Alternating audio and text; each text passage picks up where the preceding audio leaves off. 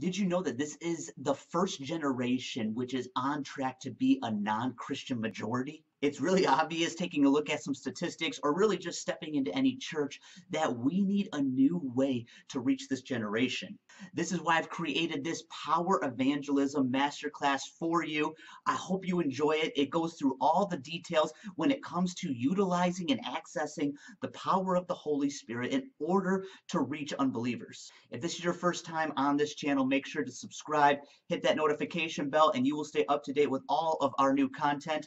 Enjoy this masterclass. It is a little longer than most of my videos, but there's just so much packed into here. So I suggest that you just watch it from start to finish and really dig into what the Bible says about reaching the lost through the power of the Holy Spirit. Hey everybody, welcome to this training. Really excited to get started with you here. Now, what you're going to be learning about today, you can apply immediately.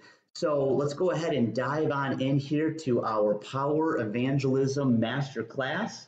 I'm going to be walking you through 4 key elements to increase your understanding and ability to operate in signs and wonders for the purpose of bringing your family, your friends, your neighbors, co-workers, etc., whoever, into a closer relationship with Jesus. So what are we going to learn today? We have the benefits, shortcomings, and dangers of traditional evangelism. We're going to talk about reaching the lost like Jesus and the early apostles. It's my personal goal to be somebody who completely lives a life dedicated to the Lord, and I want to follow Jesus in everything. And so we're going to talk a lot about that.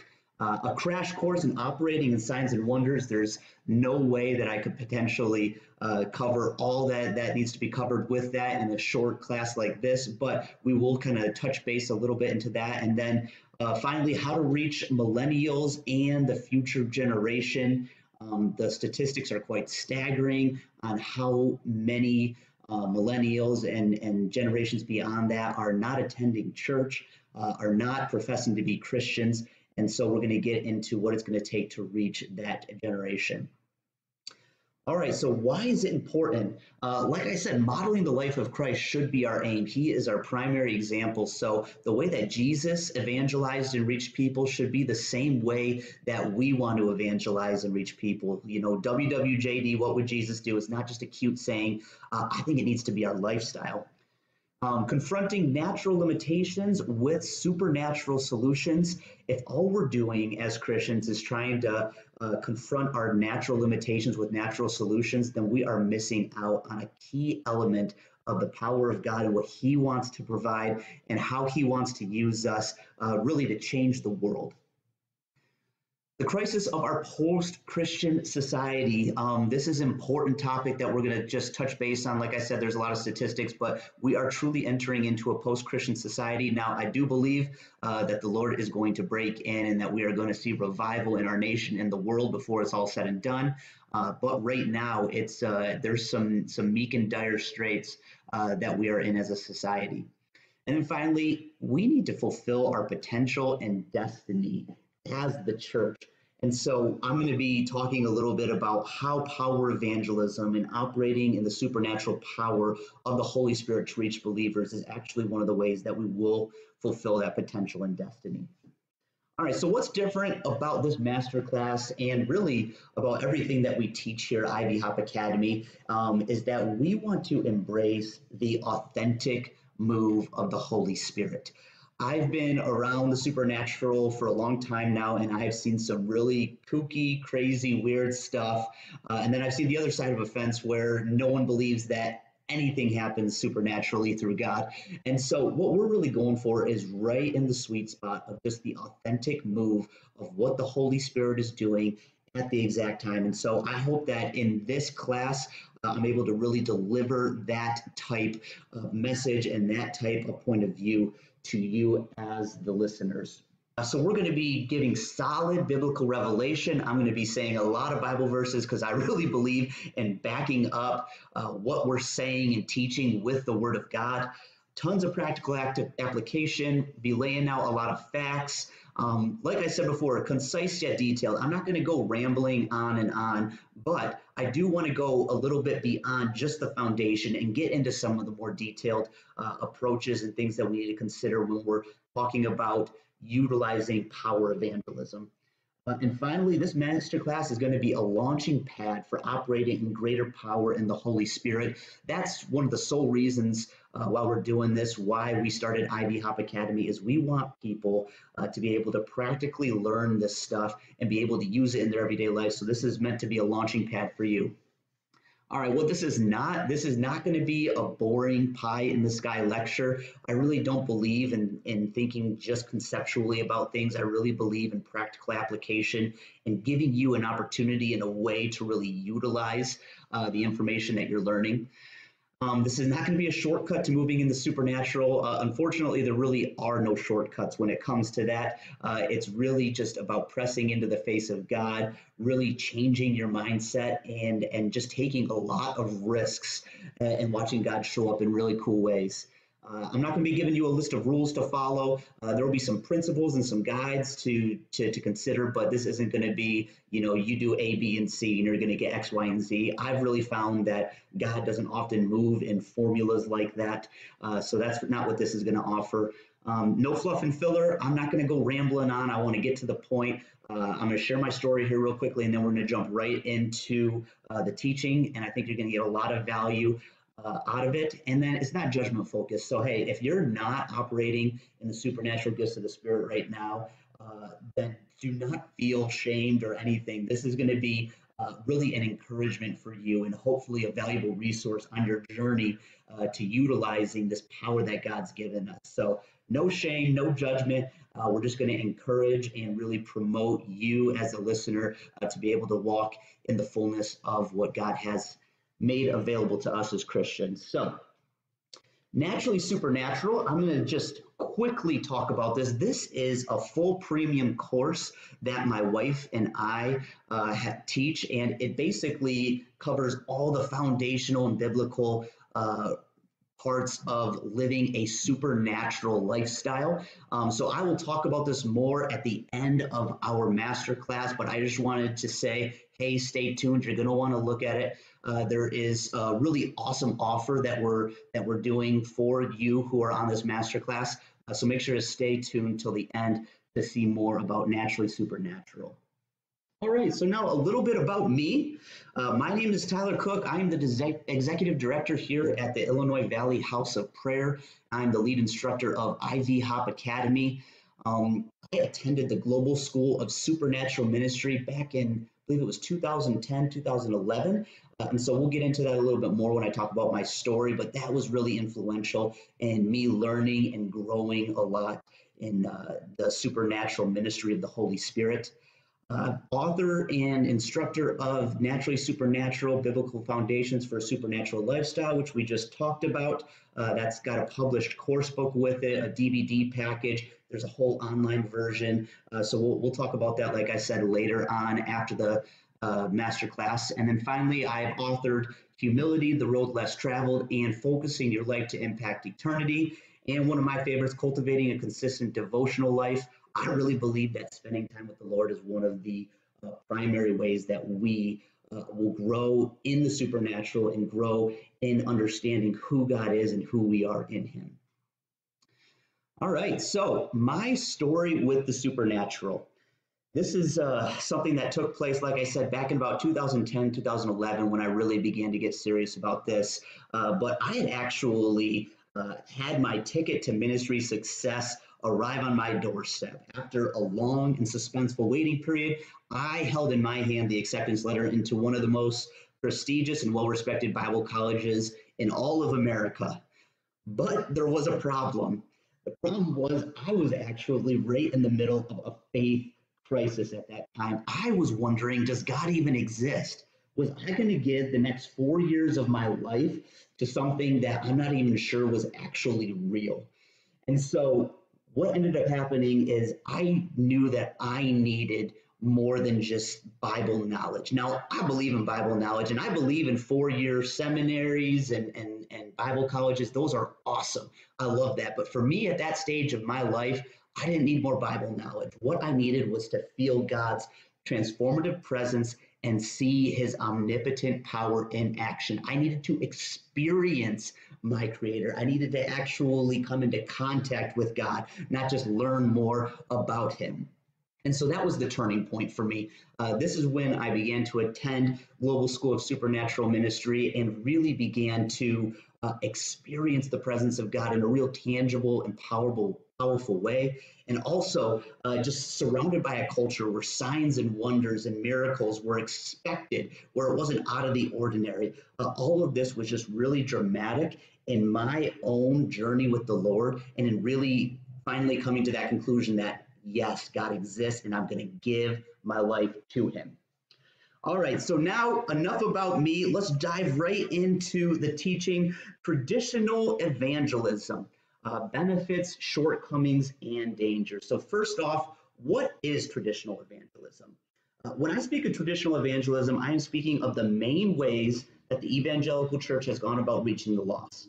There are a few manifestations of it that I want to explore, including both the positive and the negative influence it has had on reaching people who do not know Jesus. So there's two primary types of traditional evangelism that I have come to find. One is outreach evangelism, and that includes any activity where believers are going outside the four walls of the church to engage with people in their normal daily activities. And then there's invitation evangelism. And this includes our efforts to invite people to a particular church or evangelistic functions in an effort to expose them to the message of the gospel. Now, I'm going to start out here talking about the benefits, dangers, and shortcomings of outreach evangelism, starting out with the benefits. When we move outside of our comfortable Christian circles and engage with others in their own environment, we participate in active love for people who do not know God. This is going to result in a release from our spirit of ambivalence that tends to affect so many of us, especially in the Western church.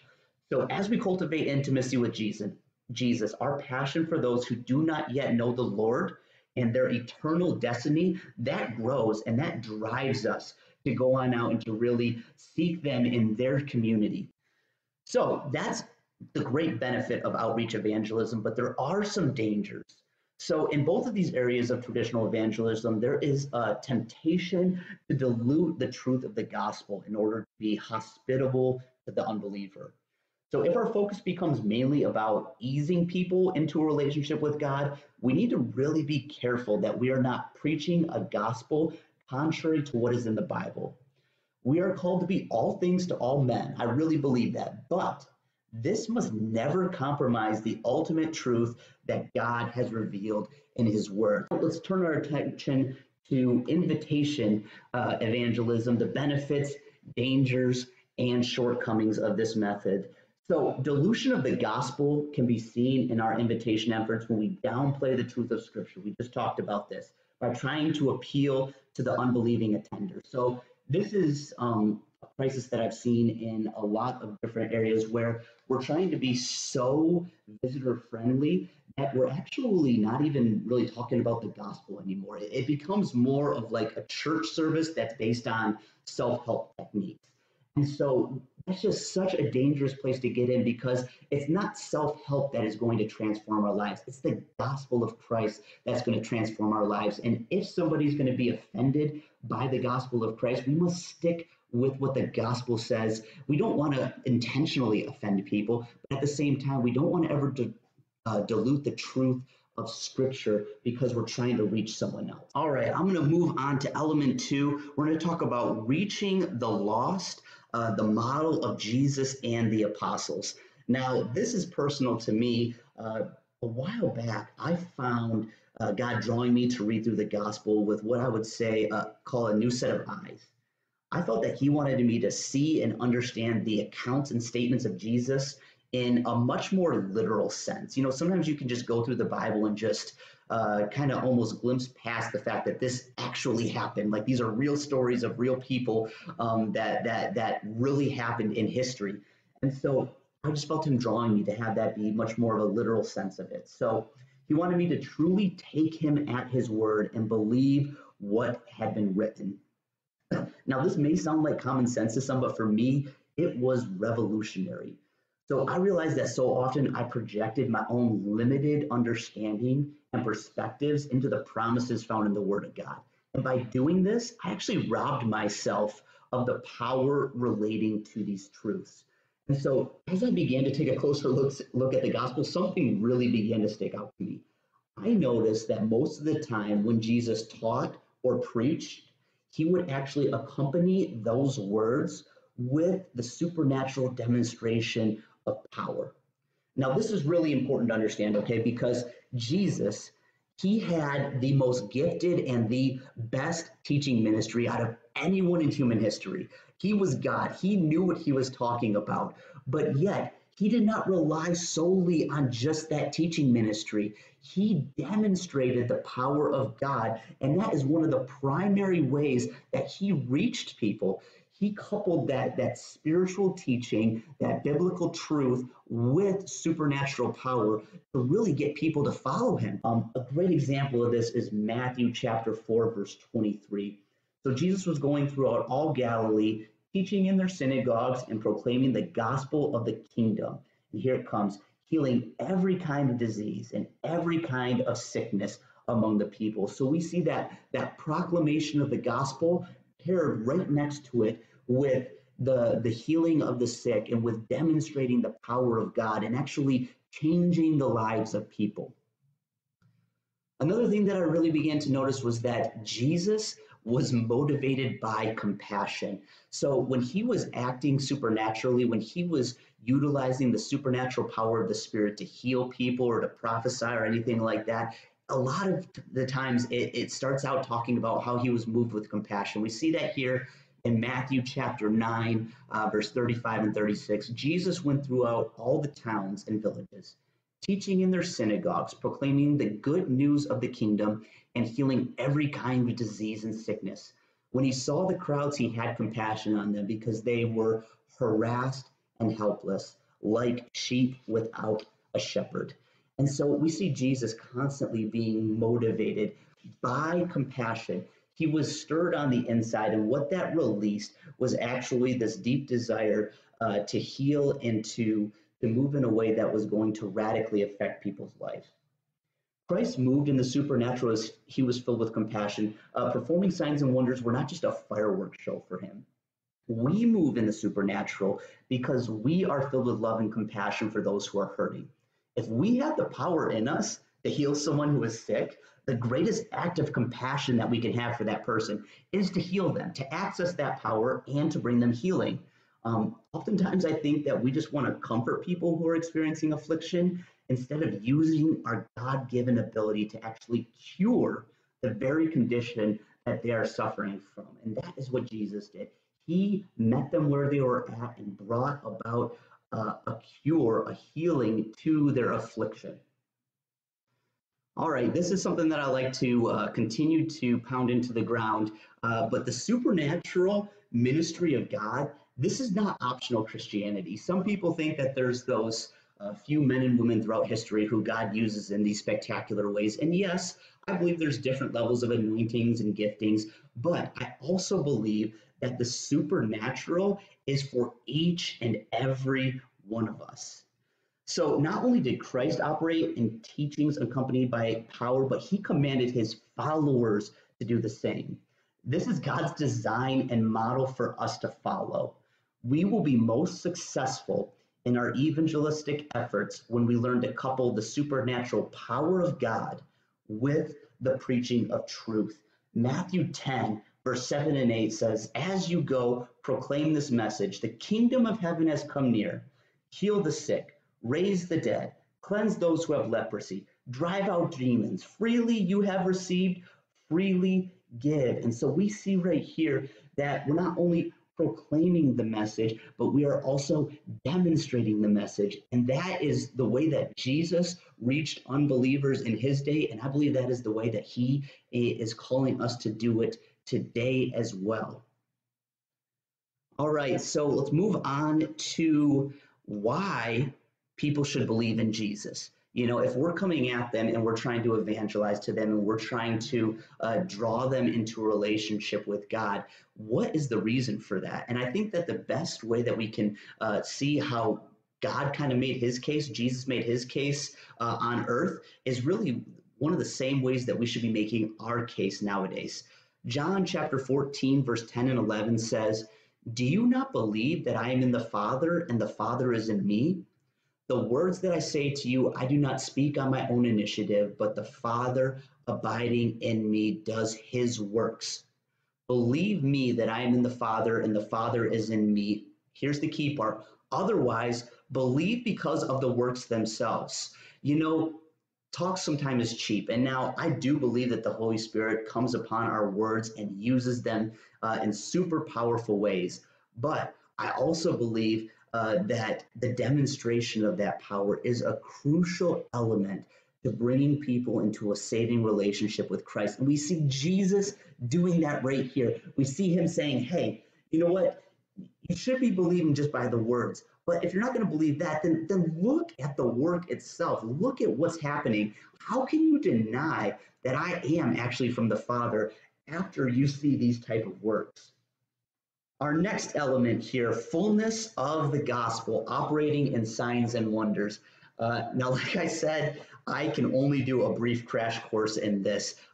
We will be talking about that advanced training, naturally supernatural, that'll dive into really full detail and really, really solid teaching on how to operate in the gifts of the Holy Spirit. But for now, let's just kind of do a basic overview. And we want to start out with what Paul, the apostle, what his description of this fullness of the gospel was. And so in Romans chapter 15, verse 18 and 19, we see, "For I will not presume to speak of anything except what Christ has accomplished through me, resulting in the obedience of the Gentiles by word and deed." Here it comes.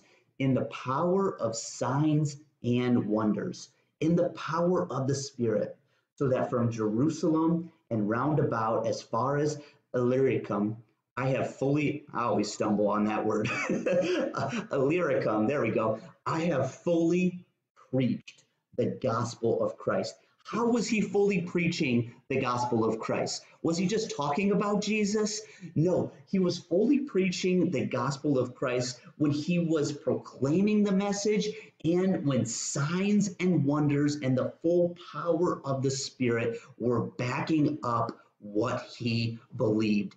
And so this is something for us just to keep in mind, that really we are not preaching the full gospel if there's not those demonstrations of signs and wonders to go along with the preaching and the teaching that we do. And so to kind of finish off this section here, I want to talk about one of the main ways that we are going to see transformation in the lives of people, and that is by overcoming impossibilities. You know, there have been many leaders throughout the history of the world who have given cunning presentations relating to their own particular religion. There have also been many unbelievers who have shown great charity and have taken action to meet the needs of society. What there has not been much of is the working of supernatural power. Supernatural power, this is a differentiating factor for us as Christians. This does not neglect the fact that non-believers can operate in supernatural powers of darkness. We're going to get into the false supernatural, and that is something that is real and that we need to be able to combat against. But for the man or woman consecrated to God, our supernatural power always supersedes any work of darkness. And so it is our responsibility to walk in supernatural power that overcomes seemingly impossible circumstances in order to deliver the gospel to unbelievers. The life of Christ and his disciples are just filled with stories that display the power of God overcoming natural limitations. And this is something that we need to be focused on. These demonstrations of power are the most dynamic way to present the gospel. But like I said, unfortunately, they've been given the least emphasis in church history. So supernatural gifts, there are so many ways that we can demonstrate the power of God, but I'm just listing 6 right here.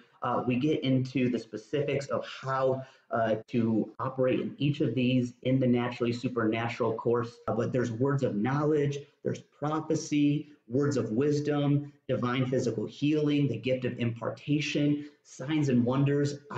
If I had the time, I could give you detailed instructions on each of these and examples and all of that. Unfortunately, with this class, we do not have that amount of time. And so I'm going to actually just move past that now into talking about something that's really, really important to me and heavy on my heart. And that is reaching a new generation and our need for this hour in human history.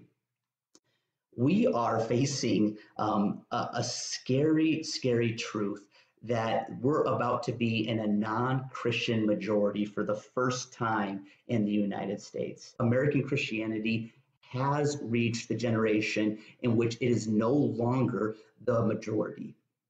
In America, at least 2/3 of Generation X, that's 67%, baby boomers, 76%, and the silent generation, 84%, say they're Christians, according to the new analysis from Pew Research. But among millennials, slightly less than half, 49% actually identify as Christians. And a similar number say they're definitely not Christian. When I was looking up some facts on church and people who attend church, some of the statistics were a bit staggering for me.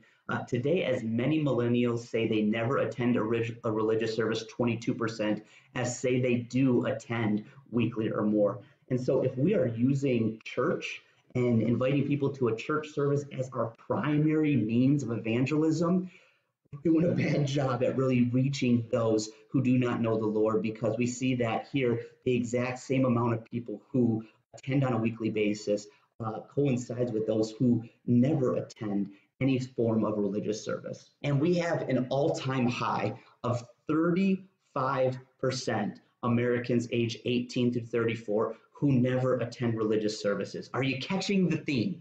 The theme here is, if we are relying on people coming to church as our primary way of reaching the lost, then we're either failing miserably and need to find a different approach, or those 35% are just those who are going to come and we're okay with that. I personally am not.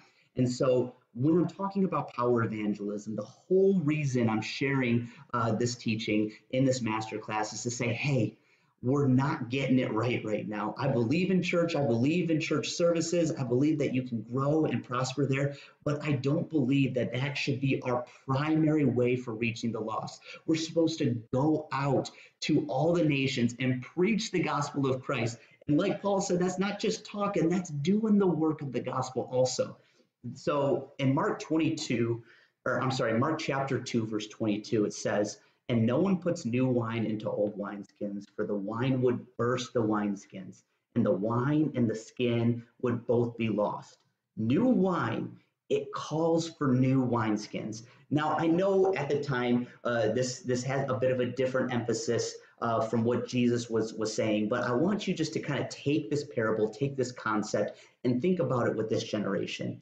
I feel like we have this old wineskin, and the new wine, this generation, is being poured into the old wineskin, our old way of doing things, and it's bursting the wineskin. It's not working. And so we need to come up with a way where we're actually going to be able to reach this generation successfully, not using the old tactics that are continuing to fail over and over again, but really, really reaching them. One of the things that has become really popular nowadays is this concept of relative truth. So truth is not confined to a certain belief system, but is different for each person based on what they believe. This is the myth. This is the thought that's going on in society. And this is really the logic that is used behind the thought of all religions lead to God. There's some who are trying to embrace kind of the molding and the melding of all the world religions. But we got to remember, what does the Bible say? John chapter 14, verse 5 and 6. Thomas, he said to Jesus, "Lord, we do not know where you are going. How do we know the way?" And Jesus said to him, "I am the way and the truth and the life." And here's the key part: no one comes to the Father but through me. And so we're coming up against this culture of relative truth, with combating it with the truth that, hey, I hear you, but really God in Jesus is the only way that you're going to find salvation, that you're going to find peace that you're going to find eternal joy and fulfillment. And so we need to differentiate ourselves from these other world religions. It is God's demonstration of power through us that precedes or proceeds the preaching of the gospel that greatly differentiates Christianity from all other religions.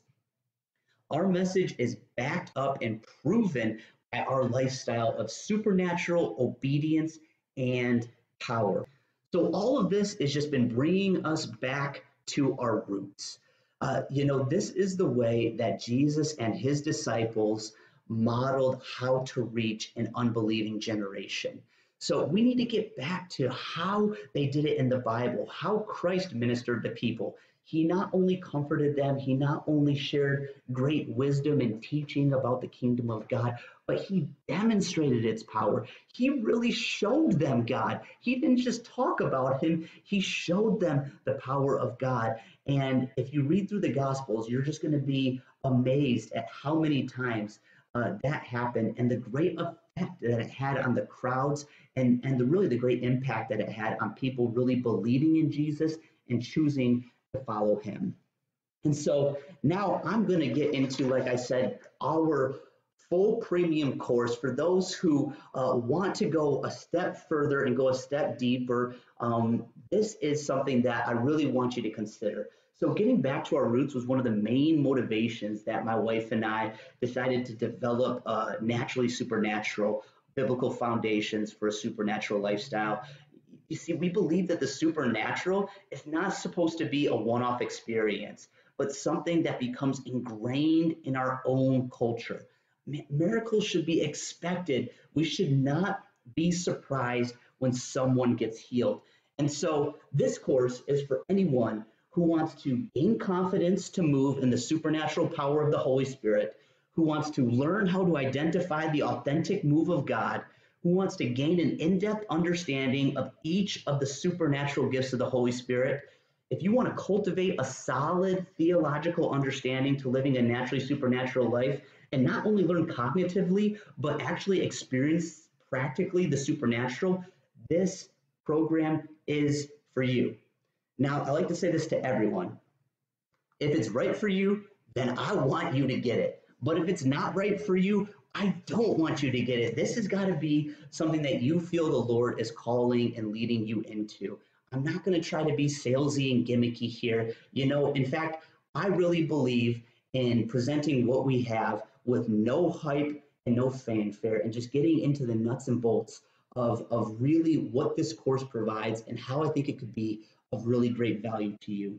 So Naturally Supernatural, this course was designed to equip believers with a foundational understanding of how to operate in the supernatural power of God in their daily lives, not just in church, not just when they're around other believers, but in their daily lives.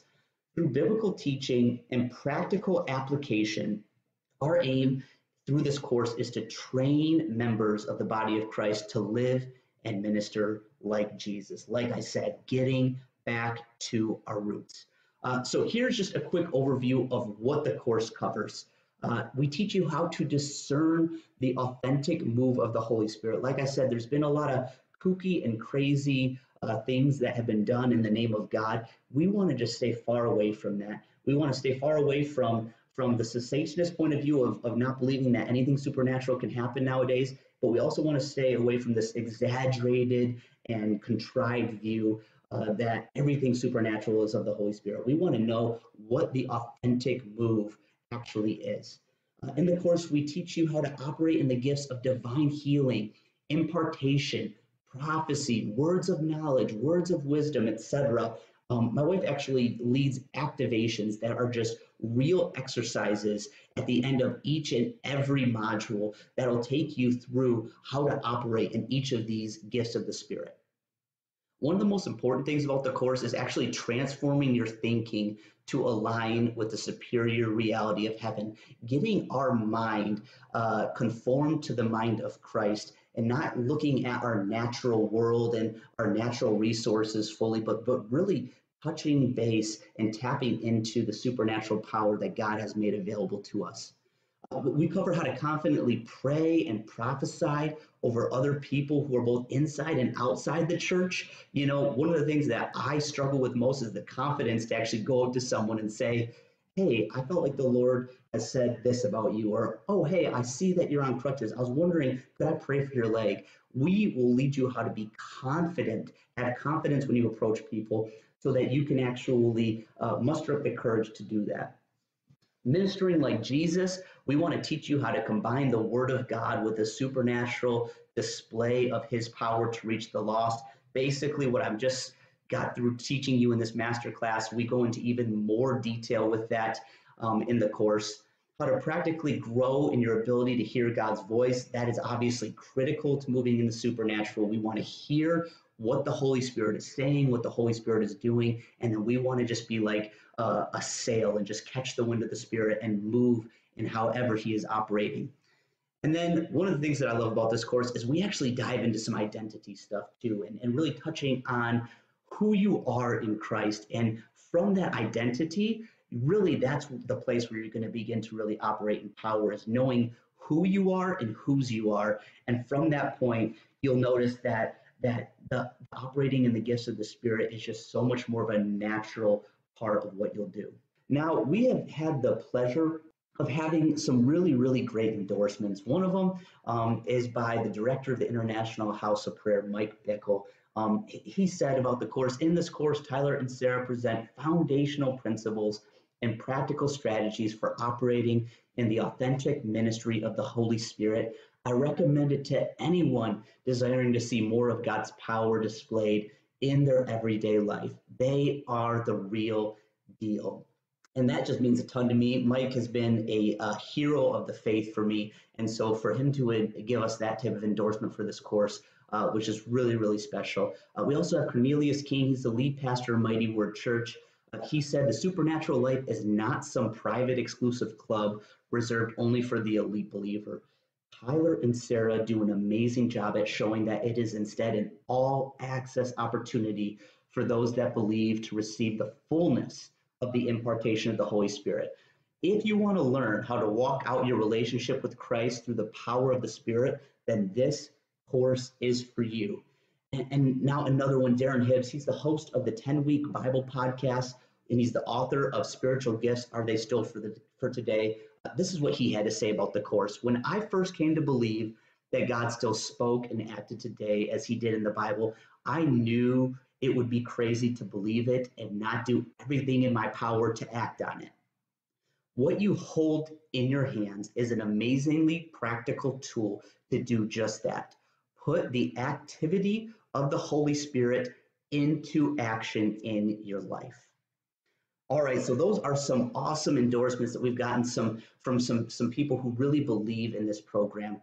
Now, I just want to briefly walk you through what you'll actually be doing, break down these 8 modules. And so we're going everywhere from Module 1, where we talk about the authentic move of the Holy Spirit and why operating the supernatural is our mandate, our inheritance, and our destiny. In Module 2, we talk about the source of supernatural living, how to unlock supernatural power through intimacy with God. Module 3, we're talking about living in a superior reality. When we're talking about this, we're talking about bringing the reality of heaven into our earthly circumstances, operating as ambassadors of the kingdom of God. Really great stuff in that one. We have the goal of supernatural living for Module 4. We're talking about being conformed to the image of Christ and igniting renewal, revival, and spiritual awakening. Module 5, we touch base on power evangelism.